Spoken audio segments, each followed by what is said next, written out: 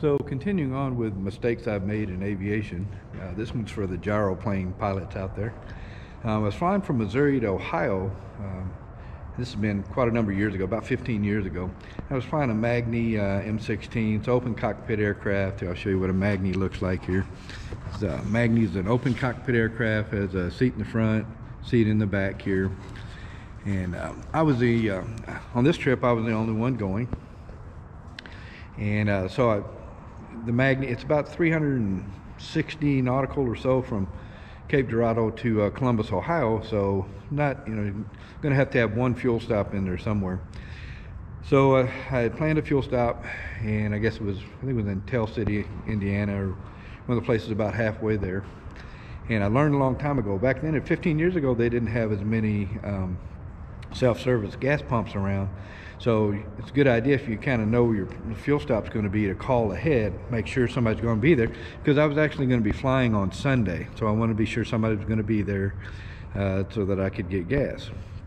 So I called ahead, and they assured me, oh yeah, we're here all day on Sunday flying, everybody's here at the airport, blah blah blah. I'm like, okay, good. So for a little extra insurance, I put a 5-gallon can of gas in the back seat of the Magni.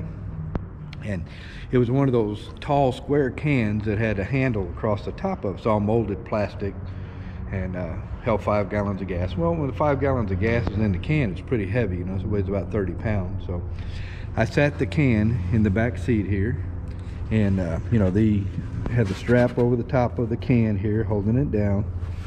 And when the can was full, it wasn't shifting around at all. Their life was good. So I fly into, I think it was Tell City, Indiana. I fly into Tell City and roll up to the gas pump, and not seeing anybody there anywhere. I walk up to the FBO, and there's a sign on the door that says, "Gone flying, be back in 4 hours." And they didn't list the time that they'd left. So I'm like, I don't want to sit here for 4 hours and then waiting on somebody to come back to get fuel. So I took the 5 gallons of gas that I had and put it in the main tank. And when I put the gas can back in, put it back in the back seat the same way. The problem was it was empty, right? So it's sitting in the back seat, it's got the strap across it, And so I get back into the air and continue on. About an hour later, I'm flying into my next airport to go ahead and fuel up. And come back on the throttle, come back on the stick, and the stick is like locked up. I can only get the stick back maybe a couple degrees, and that's about it. So by this time, the thing, I'd come way out of the throttle, and I'm coming down out of the sky pretty good. So I ended up bringing the throttle back in wide open, and with the stick as far back as I could get it, which was not very far, the aircraft actually, the descent finally stopped and the aircraft would actually climb. So luckily I was able to get enough aft stick at full throttle that the aircraft would climb. And ultimately what I did was, I got over the runway at the next airport, and I found out that by adjusting throttle, by backing off throttle, I could get to a throttle setting where the aircraft was descending. And so what I did was I basically flew down the runway, got over the runway at low level, and then just backed out of the throttle enough that the aircraft sat down on the runway. Of course, as luck would have it, again, these things are always Murphy's Law. It probably was a single runway airport. It was about a 20-knot crosswind, and just to make life a little bit more difficult. Luckily, the aircraft sat down on the mains, and so anyway, got the thing onto the ground and taxied in to get fuel.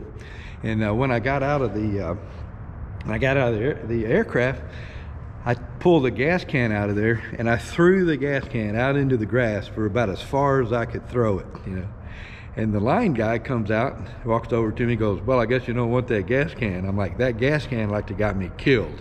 I'm like, "Congratulations, it's yours. I ain't putting it back in the aircraft again." So topped off with fuel, and I was back on my way again.